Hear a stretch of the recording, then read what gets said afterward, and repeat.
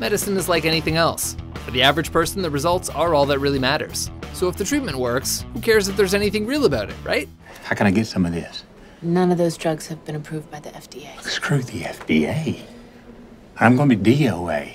Welcome to Watch Mojo's Top 5 Facts. In today's installment, we're counting down the 5 most fascinating facts about the placebo effect, in which the individual feels the experiences, benefits, or effects of a specific treatment or drug, which in reality has no active ingredients or medical effectiveness.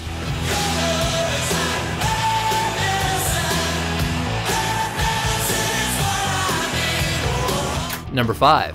You can get placebo crunk. I know all of this is not real, including the vodka Ari thinks he's tripping on. It's a popular convention in film and television. What happens when you give a bunch of people fake drugs or alcohol? They get messed up. Or at least they think they do. No, we'd like non-alcoholic beer. Oh, really? No.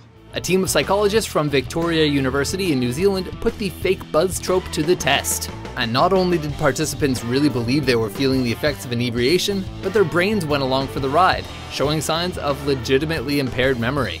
And perhaps it was the fake wine, but that was the night George, Michael, and Maybe went to second base.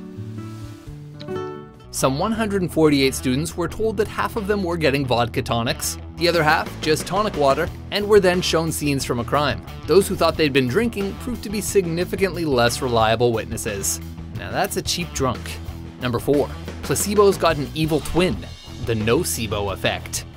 I think, therefore I am. A faux drunken experience might seem like affordable fun, but is it worth a fake hangover?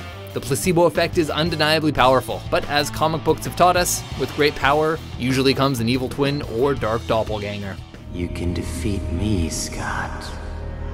But can you defeat yourself? Introducing the Nocebo Effect, otherwise known as the negative side effects. Some of the side effects may include nausea, muscle weakness, insomnia, change in appetite, dry mouth, irritation. Faith in a treatment can yield positive results on patients' health, but it is equally possible for them to manifest the negative side effects they'd expect from a treatment.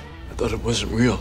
Your mind makes it real. For example, placebo drugs are particularly effective against depression, but when one comparative study participant attempted to overdose on his placebo antidepressants, his body responded accordingly, showing signs of a real overdose, including critically low blood pressure. The mind is a powerful thing. How is this possible? It isn't. This contradicts everything we know about holodeck physics. Number 3. Animals experience it too. He's not deaf, he's stoned. Are we done here, Ari? We are not done, all right? You need to take this really seriously. If the placebo effect is a manifestation of patient expectation, how can that work for animals? It's not like Rufus understands that treatment X is intended to relieve his arthritis. But a 2010 study published in the Journal of Veterinary Internal Medicine found that a placebo treatment for canine seizures resulted in anywhere between 26% and 46% reduction in the occurrence of seizures. We've only scratched the surface on this topic, but one theory posits that the placebo effect in animals directly relates to the expectations of pet owners. Dogs are keenly attuned to human emotion and body language, so if an owner appears genuinely hopeful and positive around the pet, that expectation and elevated mood can promote a sense of well-being in the animal. He's all right. He's fine, and he's completely unaware that anything happened. As far as he's concerned, the trip was instantaneous. Number 2. Placebo packaging matters, especially the color. You take the red pill, you stay in Wonderland, and I show you how deep the rabbit hole goes. Tricking the body into healing itself is all about salesmanship. And when it comes to health, the human brain is rife with subconscious associations to which a placebo drug can appeal, such as color psychology. A doctor telling a patient that the drug in question will work is all well and good, but packaging is crucial to a placebo drug's effectiveness. Studies have revealed that people find blue pills to be the most effective sedatives, whereas yellow placebos work best against depression. And it was all yellow. Name brand placebo pills yield better results than generic alternatives. But different regions of the world have unique cultural associations that can trump these general rules. They gave me these pills for my Tourette's, but they're not working. For whatever reason, instead of calming them down, blue pills really get the blood flowing for Italian men. Can't imagine why that is. It's in! Oh, he met that perfectly! Tremendous header! Number 1. The placebo effect has become more effective over the years. Those pills I gave you were placebos. Sugar pills. Maybe pharmaceutical companies have perfected their marketing, or humanity's faith in medicine has simply grown stronger with the many recent advancements. Whatever the reason, the effectiveness of placebo drugs is stronger now than ever. And then man said, life is hard.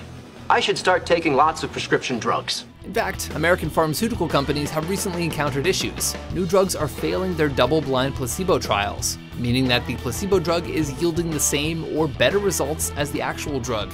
It's frustrating for big pharma, but undeniably intriguing for progressive healthcare professionals. Research doctors have even begun to experiment with placebo surgeries to address issues like chronic pain. As far-fetched as it may sound, placebo surgeries have yielded real results. But don't worry. Unless you're consenting to be part of a trial, prescribing placebo treatments is still considered far too unethical to be an accepted medical practice. So you can die in people's sugar pills? It's the only way to know if a drug works. So is the key to health a question of mind over matter, or marketing over mind? Remember, all I'm offering is the truth, nothing more. And have you ever experienced the placebo effect firsthand? For more highly persuasive top 10s and epileptic dog top 5s, be sure to subscribe to WatchMojo.com. We're not taking pills. It's not natural. Neither is bleaching the hair on your upper lip, Matt and Mo. Give us the pills.